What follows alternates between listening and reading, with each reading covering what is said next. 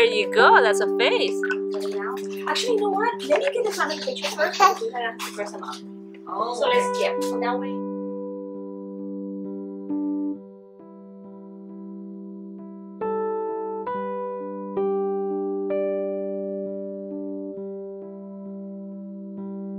Hey everybody. Come a little forward, faces, everyone. Liam! Liam, look!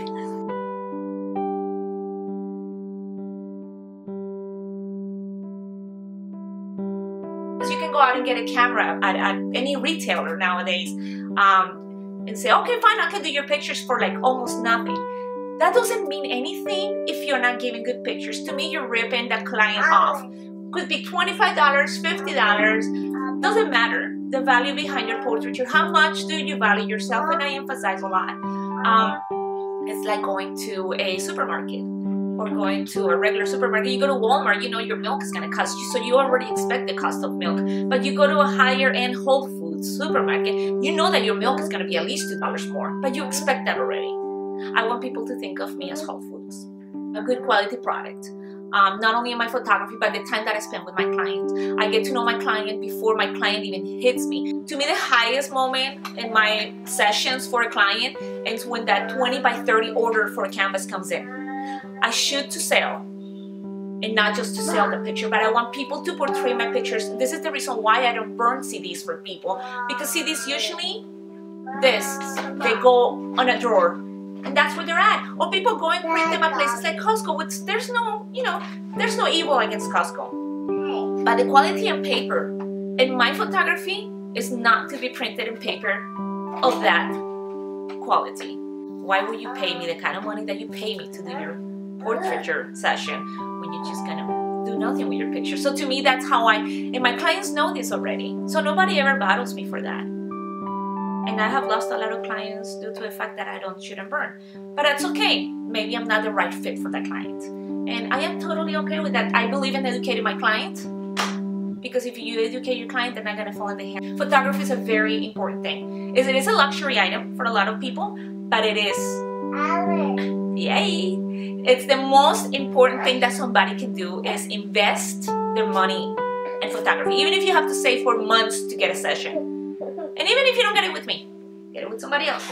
I am totally okay with that. Get good quality portraiture. Get pictures that are gonna last for centuries if you have to.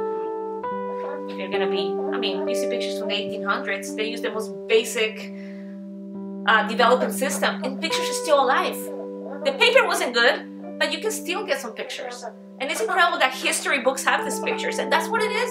Photography is about emotion, telling a story, getting involved with the moment, and telling people about what you've done. Even when you travel, take pictures of things. And I tell people, just take pictures. If you don't hire me, just take pictures. But the quality of pictures, if you want quality pictures, then you hire a professional. And that's why you want a professional photographer. And that's why it is an investment. I was probably like 8 years old when I started just picking up and taking pictures from my balcony, and taking pictures of my dad and my mom doing things and stuff like that. And my dad would go to the grocery store, well, not grocery store, but to the pharmacy. Where I come from, the pharmacy will be the developer, and he will drop off the films, and it became a little expensive in the house. They had the budget for that at the end.